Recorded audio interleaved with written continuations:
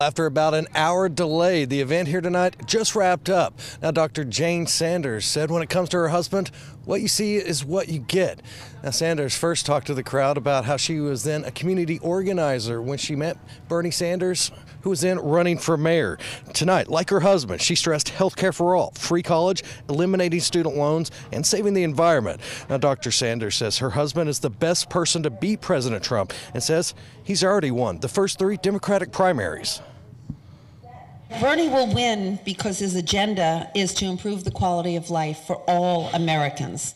We believe that the best way to defeat a president and a campaign of lies, bigotry, and hate is with a presidential candidate and a campaign of truth, compassion, and inclusion. Now, something that was not talked about tonight is Senator Sanders' health records. Is something that Mike Bloomberg has said that the senator should release because of his recent heart issues.